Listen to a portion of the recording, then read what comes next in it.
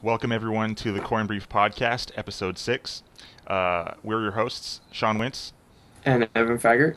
and we talk about the latest news and developments every week in the Bitcoin and cryptocurrency space. Lots of news happened this week, lots of interesting stuff, so let's get right to it. The Silk Road auction of the Bitcoins that we've been anticipating for several weeks now have finally happened, and there was one winner, one single winner in the whole auction who won it was nearly 30,000 Bitcoins. One person won all of them.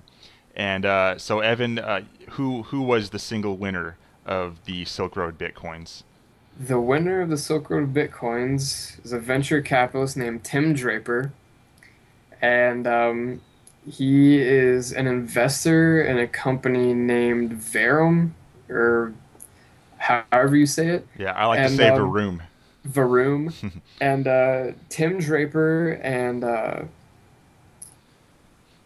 is working with Verum, whatever. He Tim Draper and this company plan to use those Silk Road Bitcoins to get Bitcoin into emerging markets with weak currencies. Okay. And this news came like a day after, I think, a day after the marshals announced that one person won them all, and then the CEO of Verum made a blog post about it, saying that Tim Draper was the guy, and this is what we're gonna do with it. And so that's how we found out who won the Bitcoins, and their project is pretty interesting Yeah. So because they're gonna provide liquidity to emerging markets with weak currencies. Are they like referring to Argentina and Venezuela and countries like that? yeah, from what I take from it is they're gonna encourage the acceptance of Bitcoin in emerging markets, which are developing countries whose economies are improving and they're like becoming global Oh, competitors. okay. Okay. But their people are still generally poor. So Hmm. these would be several of the South American countries. I don't know if China would still be considered as an emerging market. Um, but these Yeah. countries, one thing they have in common is they have very weak currencies, mostly caused by government depreciation. Yeah. Um, because a lot of these currency, or not currencies, a lot of these countries are former socialist countries or socialist leaning countries. Mm. So the like back in the 20th century in the 70s and 80s, they had a lot of inflation because their central banks printed a lot of money to fund all these socialist projects. So now they have really weak currencies, and Tim Draper and Varoom are looking to fix that. Okay. So do you think it's gonna have a big effect on these? Well, actually, first of all, do you think that the Silk Road Bitcoins are gonna actually, I don't know, like help this venture out and make Varoom more profitable, more successful? Yeah, because their whole point, they said that their entire goal is to introduce liquidity into these emerging markets, and so getting more money obviously increases your liquidity. So Yeah. having these coins, it's just a simple fact that they're gonna have more money to inject into these countries. So yeah, it's gonna help. And if it works, if they can get businesses to use Bitcoin or like local economies trading exclusively in Bitcoin, Mm. it'll definitely help these poor people out in the developing countries because at that point, if they can go anywhere and buy everything they need with Bitcoin, they won't have to worry about dealing with their weak government currencies. Yeah, yeah. Ideally, like that should provide a lot of help to people who, that they want to get out of poverty, but it's so difficult for them because their own government is debasing their own currency by so much. Like Argentina is the example that keeps coming to my mind. Their inflation is really, really terrible, and it's really hard for people to be economically successful when your own money system is basically bullshit. It's basically bullshit because of what the government does to it. Yep. Yeah, in Argentina, I mean, they have like extremely high inflation.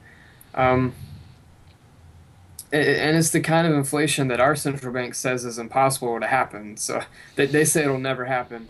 but obviously Yeah. it's happening in Argentina and it's happening in a lot of other countries as well. Hmm. So yeah, these people, like average citizens, just can't get ahead because the price of everything is always rising. They can barely afford to live. Hmm. So, much less become wealthy. So hopefully this Bitcoin project will help alleviate some of that poverty. Okay. So let's move into a couple different angles on this same story. First of all, I was partially wrong in my prediction that the U.S. Marshals would screw this up some more. I thought that it would either take them really long to send out the coins to the winner, or they would mess it up and send it to the wrong person, or send part of it to the wrong person. But maybe it was because there was only one winner, but the transaction happened really smoothly. Tim Draper got all 29,655 bitcoins in one transaction. People online, regular people, actually saw the transaction happen on the blockchain faster than the Varoom and Tim Draper were able to announce it on their blog post. So it actually happened really smoothly. Were you as Well, surprised as I was about that? I was surprised, but this is only a small chunk of the Silk Road stash. It's true. They're That's going to true. be auctioning off a lot more, so there's still plenty of time for them to mess up. That's true. Yeah, there's over 100,000 left that are Yep, still sitting in limbo, sitting probably in a hard drive somewhere in some federal office. yep. All we need is the right hacker to get in there. Not that we are suggesting anything, but Nope, I it'll be definitely won't be interesting. attempting it. It'll be interesting to see what happens. But yeah, there's still a long way to go and plenty of ways to mess up. So another angle of this is that in a way, the government is kind of giving their approval to Bitcoin and cryptocurrencies and demonstrating that the coins, despite having been used on Silk Road for supposedly illegal activities, and the operation of that website was inherently illegal in so many federal laws, despite that, the government sold all of them, well, the Silk Road user account coins, to a venture capitalist who's going to use them for a different venture entirely in these emerging markets. So it's really an affirmation of the fungibility of Bitcoin in the eyes of the government itself. If they try to enact this blacklisting strategy and greenlisting strategy that some in the community have feared, where they taint certain coins because they were used in previous illegal activities, uh, they can't implement that anymore. Else they would be total and complete hypocrites for previously selling the Silk Road bitcoins for a profit, Yeah, and basically. I also see it as kind of like an admission of defeat, because governments all around the world are trying to get people to not use Bitcoin. China has like actually tried to ban Bitcoin and is like they tried to shut down all the exchanges in China and they're going after people that are using it. And the IRS just recently in America, the IRS just recently tried to tax Bitcoin, and they made Yeah. it such a difficult process that anyone who tried to comply with it just wouldn't be able to do so. So that could definitely discourage a lot of people from using it. So we can see governments all around the world trying to get rid of Bitcoin, and so I think the fact that the federal government, instead of denying Bitcoin is valuable and just letting those coins sit in a hard drive somewhere, Yeah. um, instead they're selling them and profiting off of them. Yeah. I think it's a sign that they've just given up. They've realized that they can't get rid of it. Just like they did with the drug war. They've realized a long time ago that they're Yeah. not going to stop people from using drugs, but they keep waging this war because they make so much money off of it because they have an excuse to print more money and they have an excuse to raise taxes. Yeah. And For-profit prisons. There's a whole list of yeah, incentives for the drug war. and you know, there's also some people who believe, I'm not saying I believe it, but there's also some people who believe that the CIA gets a lot of their funding for their black budget that nobody knows about from drug sales and from such. engaging in exchange with the South American drug Mm, cartels. mm, So I think we're seeing the same thing happening with Bitcoin. The government knows that they've lost, so they're just deciding to make as much money off of it as they can, just like they're doing with the drug war. So I think it's pretty strong legitimization of Bitcoin. yeah. Like the government, if they were hypothetically listening to us right now, they would probably respond with the claim that, oh, we just wanted to sell them in this auction because that's what the U.S. Marshals do. They sell seized items that they get in other. They do drug raids and confiscate all kinds of products and cars and such from drug dealers, and they Yeah. just sell it in an auction style and make money off it. So they would respond, "Oh, Bitcoin, it's just an asset that we stole, confiscated from DPR's hard drive, and we just want to sell it because it's worth something, and it's just a confiscated good." But that's still an admission that it has a lot of value, and it's worth a lot, and the government, the federal marshals, obviously don't have any practical use for the bitcoins, so they just want to sell it. But either way, it's something valuable, and it's probably going to provide a lot of help to these emerging markets, thanks to Tim Draper and Varoom. And it's going to give a lot of money to the federal government if they keep doing darknet market busts. Yeah, true. Probably another one of those is coming down the line. There's so many darknet markets now, and there's still a lot of insecure ones. So let's move on to another topic. What do we got here? We've got California has officially legalized Bitcoin in that state. The governor has officially signed the bill and put it into law. The bill that I previously wrote an article on it a few weeks back when it exited a Senate committee and went to a vote on the Senate floor. And now Jerry Brown has signed it into law. It struck out a part of the corporations code that basically said individuals or any groups cannot make their own currency for circulation in public, which would theoretically ban Bitcoin, which is created by miners on a network. But now explicitly, Bitcoin and other cryptocurrencies are legal in California, and the California legislature is giving the go ahead to corporations, businesses, regular people alike. Make cryptocurrencies, make your own, whatever, and go to town with it. So, what do you think about this latest legalization regulation?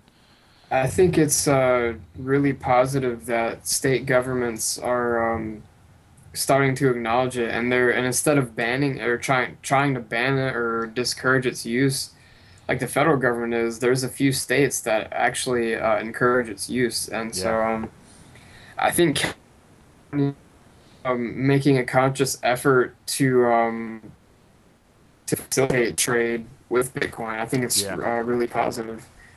And I also saw on Reddit, I can't find it anymore, but I think it was Oregon, either Oregon or Ohio, one of those states. They're working on making it legal for politicians to accept campaign donations in Oh, Bitcoin. yeah, nice.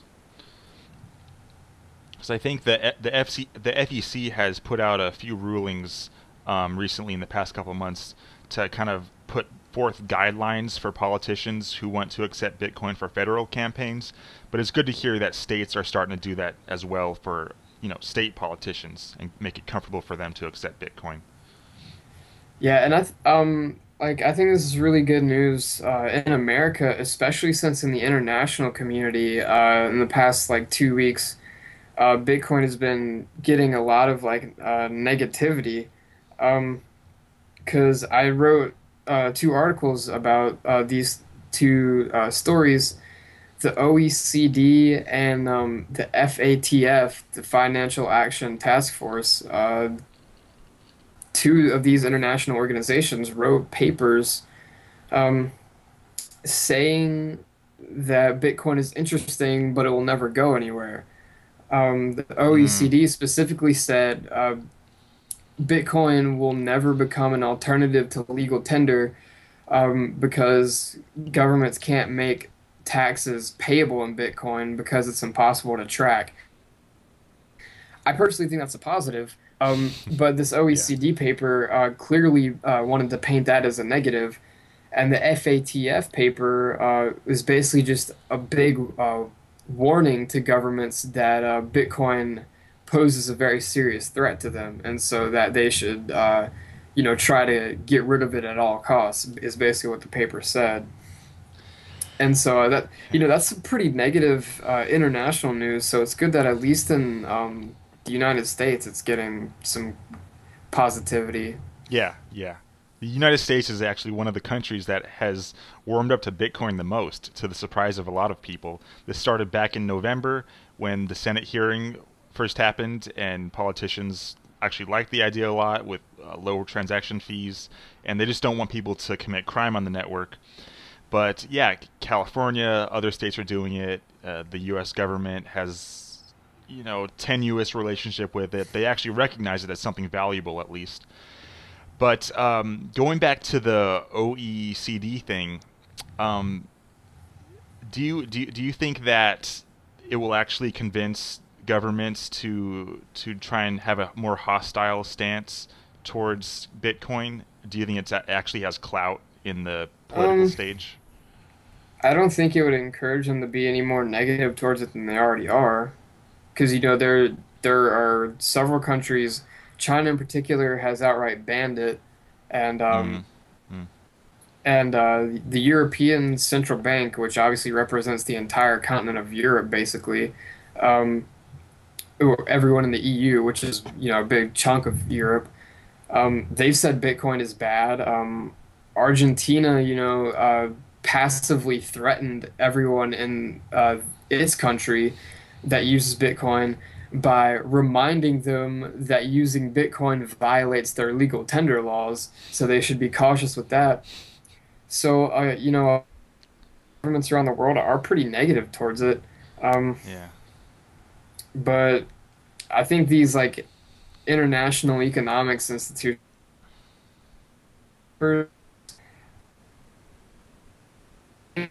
force these governments' beliefs and actions in trying to discourage its use. But ultimately, what the governments think about it doesn't matter. It's whether or not the individuals use it. And I don't think Right. papers like this are really affecting those people's opinions. Yeah, yeah. Most people don't really care, and most of the people actually reading those kinds of papers that come out are people like us who are already involved in Bitcoin, and we're already, trading it and investing with it, and paying people with it, and getting payments with it. Like we're not gonna listen to that paper anyway. It's just kind of like an intellectual, interesting thing to read about and kind of toy with. But it's not gonna. I would be personally surprised if governments start being more hostile towards Bitcoin thanks to that. Yeah, and like I said, in these two papers, the things that these two organizations highlighted as negatives, they're actually things that a lot of people in the Bitcoin community see as positives in Mm, Bitcoin. So, you know, most of the people in the Bitcoin community, I know, me personally, don't even take papers like this seriously. in my opinion, like the original point of governments and such is to have a public pool of funds that everyone pays taxes into, and then from that you can do public goods, build stuff that everyone uses out of that. But now with Bitcoin, we have ways for people to easily, voluntarily donate their own money to a public cause. Crowdfunding sites started up a couple years ago, but now we have Bitcoin. It's super easy for people to contribute funds publicly, and that's what Mike Hearn's Lighthouse is trying to do as well. Um, Create a way for people to easily donate funds to a public good. But governments, like they're out of control. They spend too much money on military, U.S. government specifically, and that's not really what people want to fund anymore with their hard-earned dollars. So that's why they're kind of afraid they're going to lose their influence to Bitcoin. Yeah, and I think personally that voluntary transactions are a much more efficient way to provide public goods like roads and electricity and things like that. Yeah. Um, because also it subjects these public goods to the innovation of the free market, and so you you won't have things like this like terribly outdated electrical grid that we have. Yeah. We would have self-sustaining decentralized electricity that is like it's invulnerable to many things that could take our electric grid out. And I think that if private companies actually owned the roads, they would be a lot better. I just want to point out that I live in a state that has one of the highest, if not the highest, gas taxes in the country, and our roads are awful. Huh. And so Yeah. so obviously we don't have a funding problem because we we have some of the highest funding for roads in the country, and yet we have some of the worst roads I've ever seen. Yeah. Uh, so yeah, I think Bitcoin is a step towards creating a more voluntary society, uh, where public goods are treated more like functions or products of the of private enterprise, and so they'll be provided much more efficiently and at a much higher quality, and Yeah. most more than likely at a lower price. Yeah. I mean, you would. I'm surprised that the government hasn't, gone more in the direction towards having private ownership of some public resources. Um, I mean, the government's so in bed with corporations already. Why haven't they, let corporations and businesses improve on roads and parks and such, um, for a price? I don't know. Maybe they're just paralyzed or something, and they're too scared to lose their influence already. Yeah, I read an article about this city. I think it was in Georgia.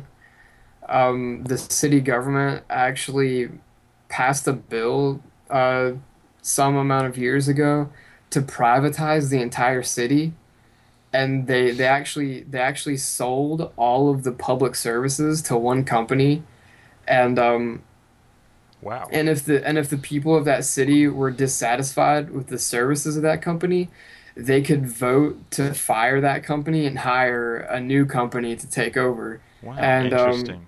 and apparently everybody loves it. The quality of life has improved so much since they let this private enterprise take over. Wow. Now that's not really the system I'm advocating because that's basically, trading a government monopoly for a private monopoly, Uh huh. which is not really free enterprise. But it's proof that when that private companies that provide goods and services, it's proof that these types of companies are held accountable much more so than governments, and they provide better products. Uh huh. Uh huh. Yeah, well, hopefully Bitcoin does more to spur that change and make it happen faster. Because if we get some of these decentralized mechanisms in place where people can start funding public projects and such, with their own voluntarily given money, then yeah, governments could become obsolete, and that's why they're threatened, right? That's why they're afraid they're going to lose their ability to tax people. Yeah, or at least at the very least, they would just become much smaller. Mm, And mm, if everybody used Bitcoin, obviously the central bank would be useless, and it would be so hard to tax people who use Bitcoin that they would rely on voluntary donations to fund their services. mm, So at that point, a government would basically be a private company competing on a free market yeah, because if they can't forcibly take taxes, they have to rely on voluntary yeah, donations. and that should spur them Then to they make a actually better have, product, right? yeah, they actually have to satisfy people. Um, so maybe if it doesn't completely eliminate government, it would like fundamentally change the way that they operated. And if Yeah, something like what I just said happens, there are a lot of people who wouldn't really consider that government at all. It would just be, another private company. So, um, Yeah. That's a utopian fantasy we can work towards. Yeah, we're making progress. We're making progress. You Yeah. know, one little bit at a time. All right. So, um, from there, let's move on to a different topic. So earlier this week, or during the last podcast, actually, we did a segment on Redcoin and its potential as the social currency, being tipped on Twitter and YouTube and Reddit and Facebook and such. And the video went viral the following weekend and got over 8,000 views. And then on Tuesday, it was taken down by YouTube for violating the terms of service, supposedly, for getting views. And they claimed that there were fake views on the video. And re-uploaded it shortly after, with the view count put back down to 0. No more comments, no more stats or anything. Just a brand new video copy of the original thing. So at first, we at CoinBrief thought that that all the views were real, because that's what it appeared to us. None of us set out any bots or anything. We don't even know how to do that really, to generate fake views, and we would just create new content anyway instead of trying to rack up fake views on an already made video. But so what new developments have happened? Basically, it's the views. Some of the views were fake and were or the video was embedded on malware sites or something. Yeah, Dustin, the editor and co-founder of CoinBrief, found out that he was like looking at some analytics for the video, Yeah. and he saw some of the websites that our video got posted to, and they were like known websites. They're known for like having malicious content or like having malware on them or something.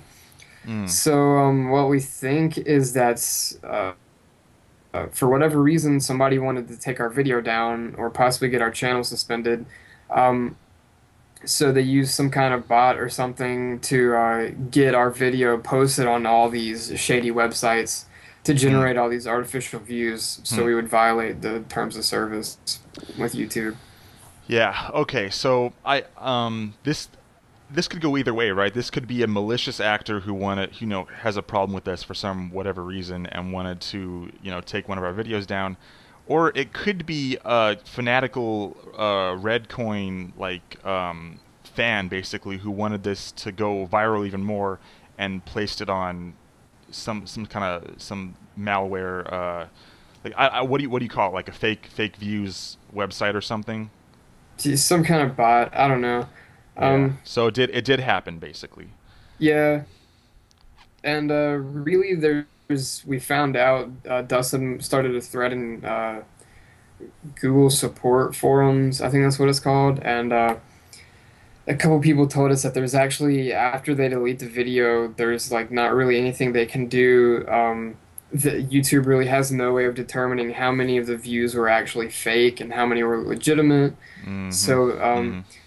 basically, if our video raises any red flags with the automated video moderating system, it'll get taken down, and we can't really do anything about it except file an appeal, and then they'll put the video back up with set everything back to 0. Yeah. So, Yeah. Okay. This has been this has been annoying a little bit during the past week. So let me do a couple of or one PSA kind of thing. So basically, anyone watching our podcast or videos and stuff, whether you support us or don't like us, it doesn't really matter. You're watching the video, so we're getting the views anyway. So it's great just having viewers. But viewers who do like us don't try and make the video go artificially viral. It'll get traction on its own. If it's good content, then people will share it organically over social media. And we put these stories up obviously on YouTube, and we're gonna start doing it on SoundCloud as well, the audio version on SoundCloud, and then also the video on Vimeo as well, because YouTube's policies are kind of whack. Hmm. But yeah, like we put this stuff out there like enough, and on Reddit and social media, Twitter and such, like it will get traction on its own. Don't worry. But trying to rack up fake views just looks desperate. Like it makes us look bad because it seems like we were the ones doing it when in actuality it was just some random person who either wanted to attack us or shoot red coin to the moon. Either way, it's not. It's just not helpful, you know.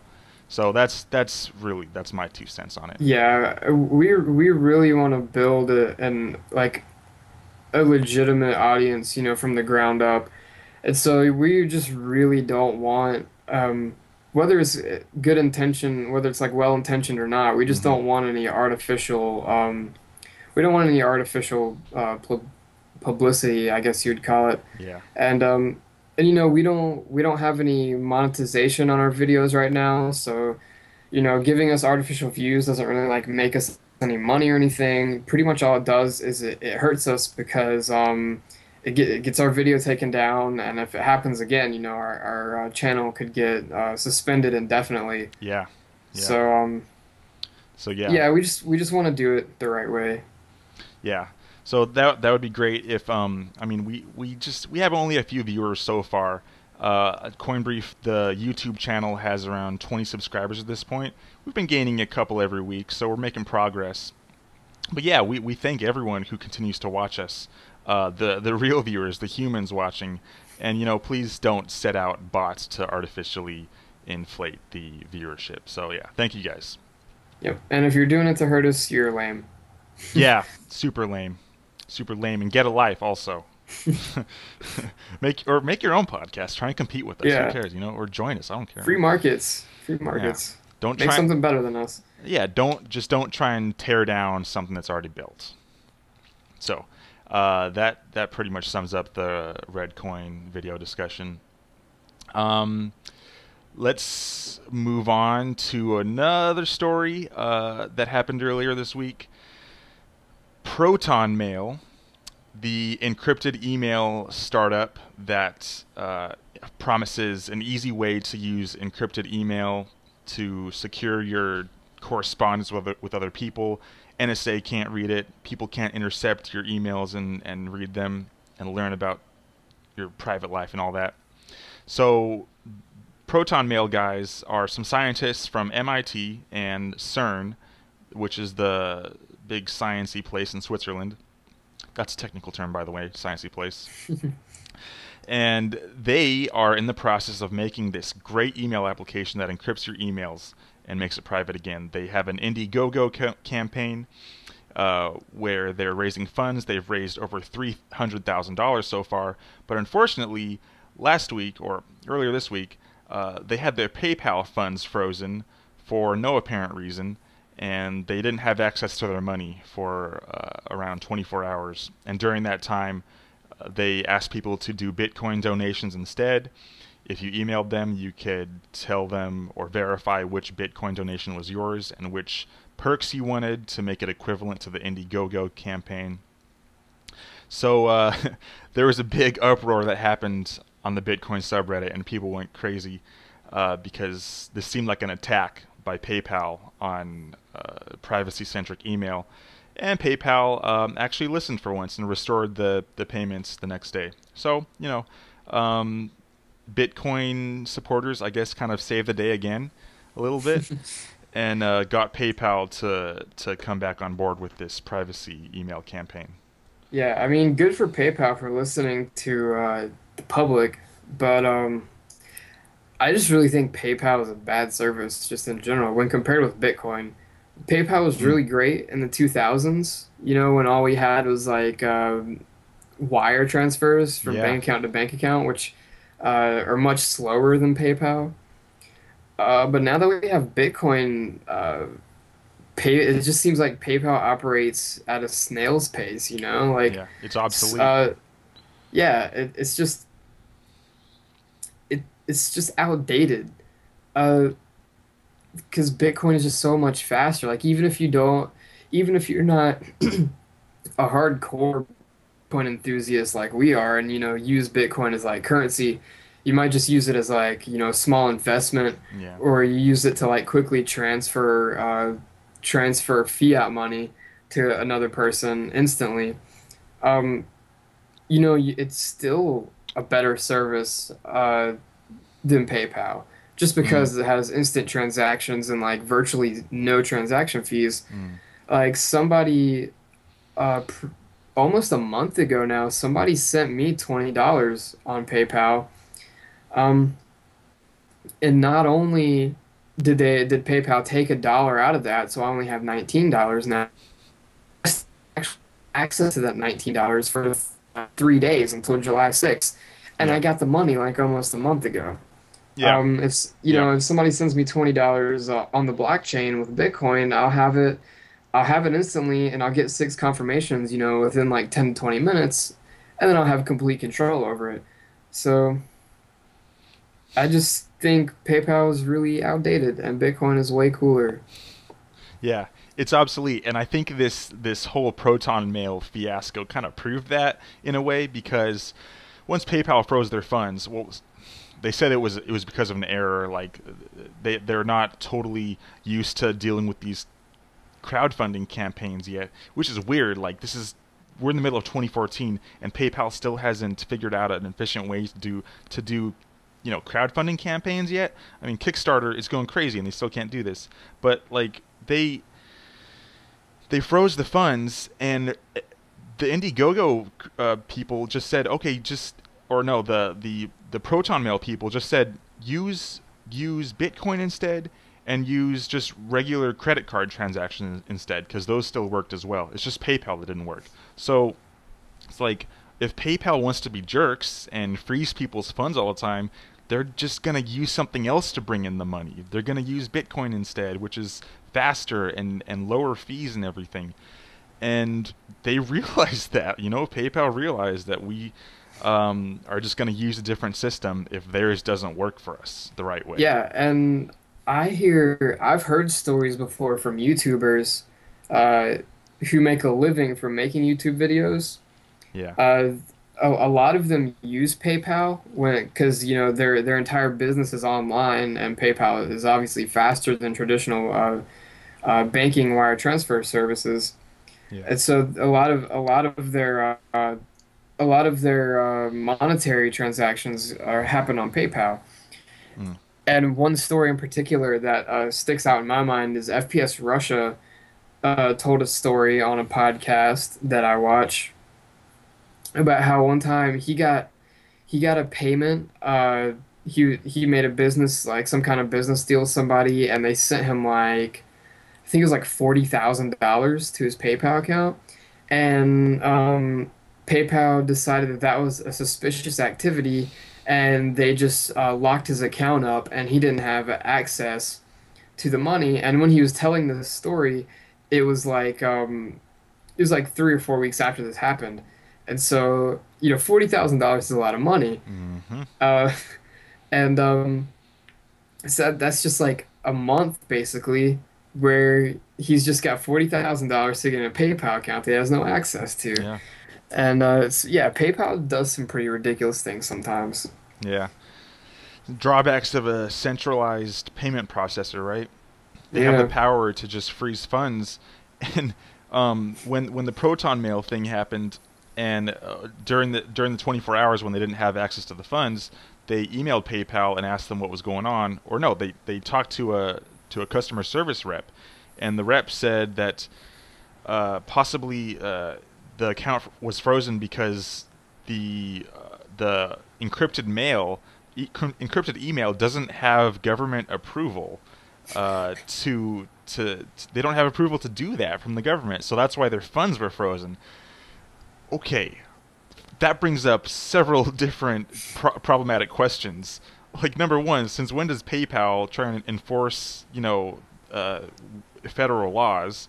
Number yeah, two, since when is it even illegal to to encrypt email.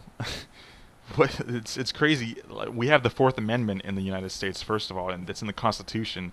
You can't the government can't go into people's private documents and letters and such, and encryption is specifically protection against that intrusion. So it doesn't make any sense why you would need government approval Yeah, to do that. and also we can do whatever we want with our property. Now that's guaranteed to us by the Fourth Amendment too, Hmm. because it says all persons shall be secured in their property and their effects. So, that basically means not only do we have the security from government snooping, but pretty much whatever we do with our property is our own business. Yeah, it's secure from So PayPal as well, or it's supposed to yeah, be.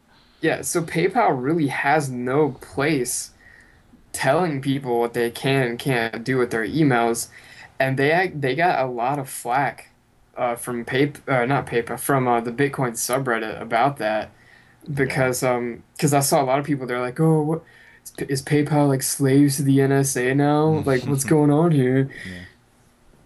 It's ridiculous. Yeah, I mean, this is just one more example in a growing list of PayPal of examples of PayPal trying to manipulate people's funds because it drew red flags of being suspicious or whatever.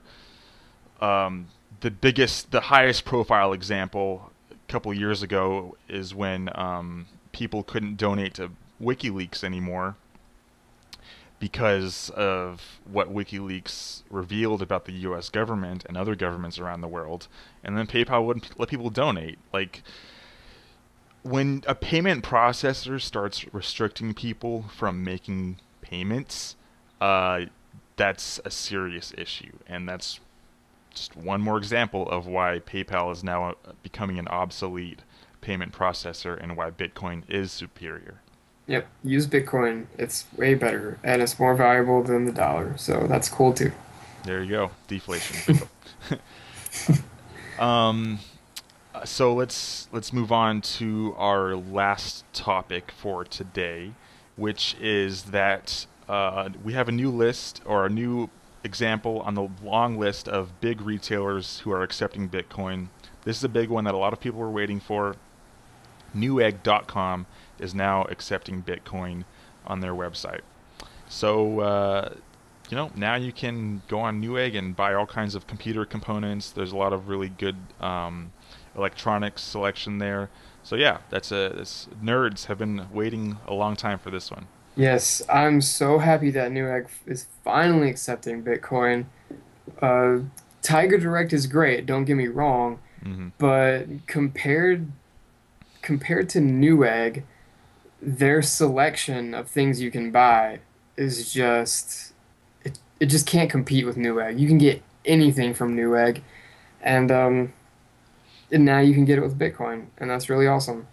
Yeah, like I don't shop on Newegg that often, but I have used it in the past for buying like little electronic components that I needed or cables and such to connect something and I didn't have the specific cable I needed. They have really good prices on cables and stuff like that. So next time I need a random USB cable or Ethernet cable or something, go to Newegg, get it for pretty cheap, and pay in Bitcoin. So good for Yeah, them.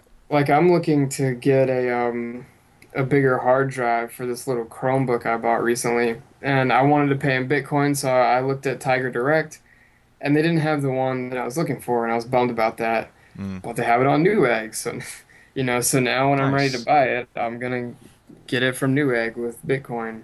Yeah, nice. So yeah, I'm gonna take this opportunity to declare that Bitcoin is officially mainstream. I'm using this Newegg story as a jumping off point for that. Uh, Said it right here, July 3rd, 2014. Bitcoin is mainstream now. At this point, I'm beginning to feel like every new major retailer that starts to accept Bitcoin, it's just kind of like meh, great, awesome. Like we've got in the past month we've had Dish, Expedia, now Newegg, Tiger Direct Canada version of the website. Like At this point, it's fairly mainstream. We're getting a lot of big retailers accepting it. You can buy a ton of different gift cards for tons of different stores on gift.com. So really, like at this point, you can buy pretty much anything with Bitcoin, and it's great. Yeah, you can basically live off Bitcoin if you want. Yeah. Which reminds me, um, I got an email from Zappo about the Bitcoin debit card. I know you wrote an article about it like a month ago Yes. or so. Yes. They're gonna start shipping out their cards in July. They're finishing up, they're making their final touches on it, and they're getting ready to ship them out. And that's gonna be pretty Yeah. awesome. Then you literally can live off Bitcoin if you want to. Yeah, the Zappo debit card is finally coming out in July. They said that all the people who previously made pre-orders of the card should have their card by the end of the month. So once that happens, you'll be able to load bitcoins into your Zappo account. They've got two different sides to it. One is a vault, and then one is like a hot wallet for spending. And you'll be able to spend from your hot wallet using the debit card, and the debit card will be accepted basically wherever debit cards are accepted. So, it'll be perfect integration between the Bitcoin network and traditional legacy payment processors like Visa and MasterCard and such. So that connection is coming down the pipe, and should be pretty interesting to see how that happens. Yeah, I saw a guy, he's a pretty prominent member of the Bitcoin community, but I can't remember his name right now. He wrote an article a few weeks ago about Bitcoin, how there's like five stages of any revolutionary new technology, Mm, and Bitcoin is in the disruption phase where it's like directly challenging directly challenging the existing technology that it's meant to replace. yeah. And he says that's the stage that Bitcoin is in right now. And then when it will become mainstream and used by everybody is when it goes through the user interface stage, Hmm. which is when the new technology becomes extremely easy to use. Like an Hmm. example, Yeah. I saw somebody on Reddit making use email for an example. Um, when email was first created, you know, it was really hard to use.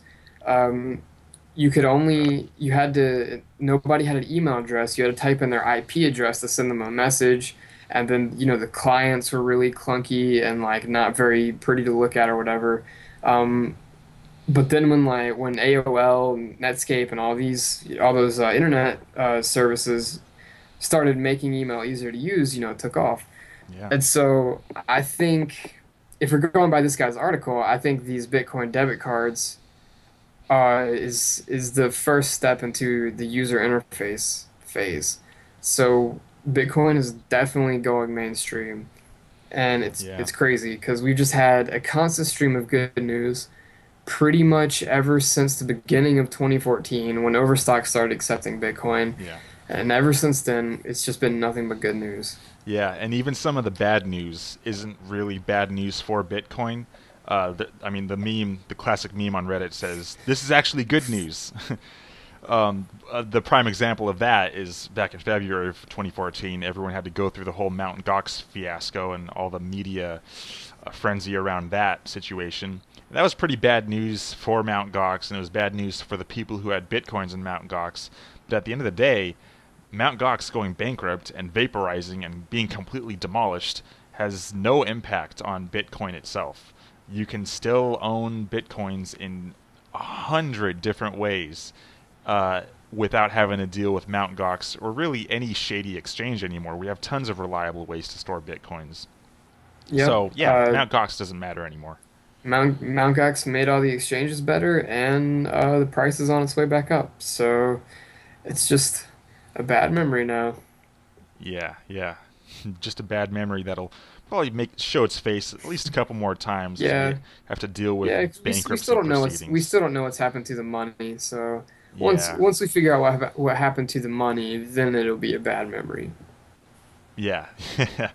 I mean, if you think about it, like, isn't it crazy to think about like the whole Mt. Gox thing only happened just this past February, and now we're in July of this year, and it seems really far in the rearview mirror already. Like so Yeah. much stuff has happened since then that yeah, it really is almost a bad memory already.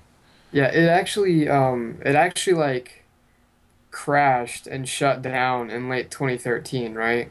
And then it announced bankruptcy, and then in February everybody found out that their money went missing.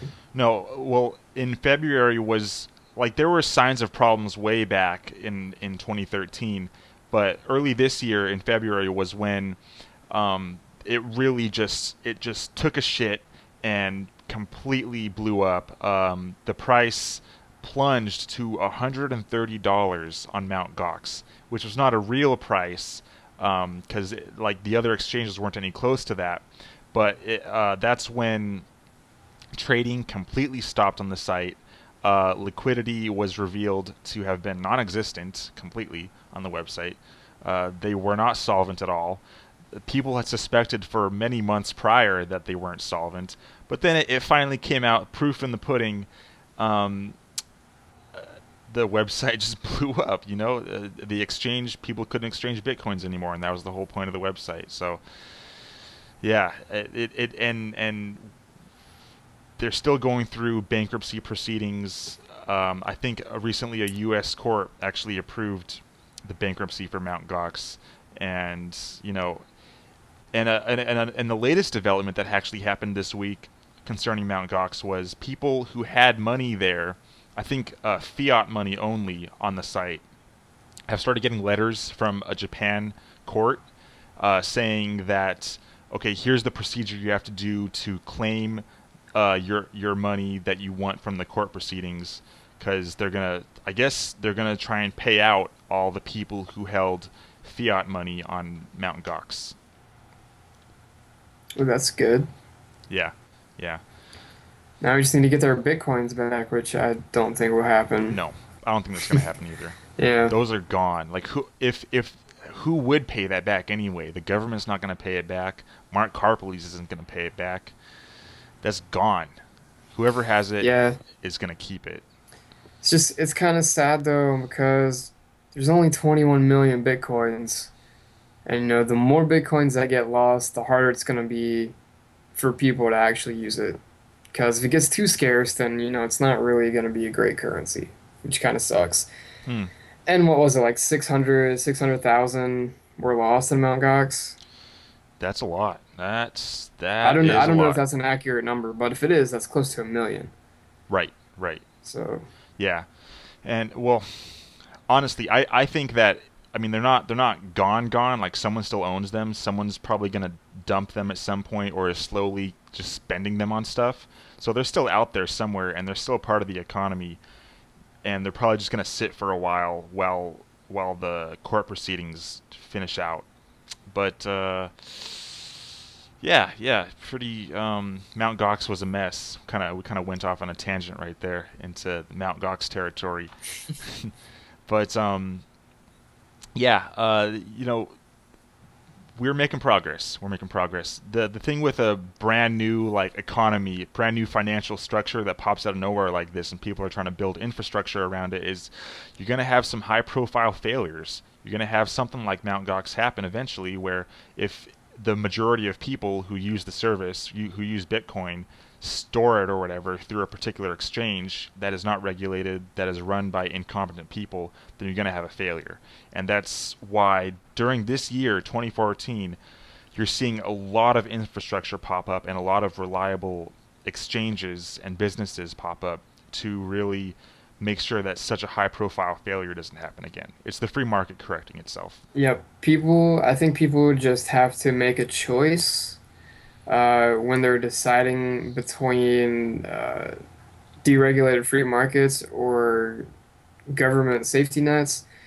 You have to decide between having a product or using a currency that's constantly improving, but has a few hiccups along the way, or using a product or service or a currency that is stagnant, Yeah. depreciating, but you never have any risk. I would rather have something that's constantly improving and then have a little bit of risk than Yeah. have something where I can never lose, but I'm not really ever gonna win either. Right, right.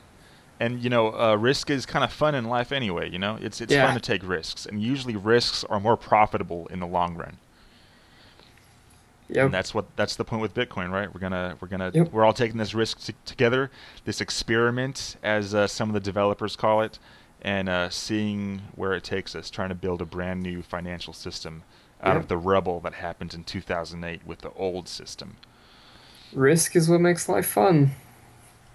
Yep, What would the human experience be if we didn't lose every once in a while? It would be very boring. definitely, yes. And some people choose to try and live in that system. But as for us, we will continue taking risks. We will continue using Bitcoin and cryptocurrencies. And also, us personally, we will continue talking about recent news in Bitcoin and cryptocurrency. So that pretty much sums it up for this episode of the Coin Brief podcast. I'm Sean Wentz, I'm Evan Faggart. and we'll see you guys next week.